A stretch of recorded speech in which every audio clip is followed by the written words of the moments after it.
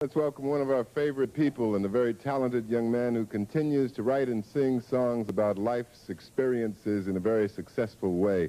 As he joins us to do his latest single on the RCA label entitled Jazzy Lady, put your hands together, please, gang, for Richard Dimples Fields.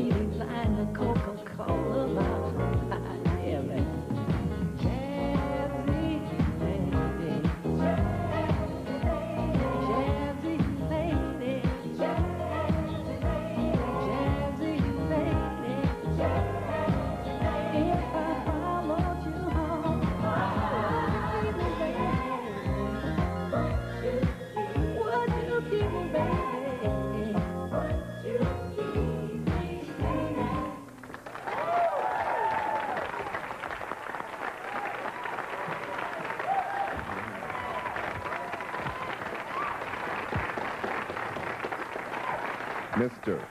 Look So Good. Who told you? Thank you. Word gets around, Richard. I like to hear you say that.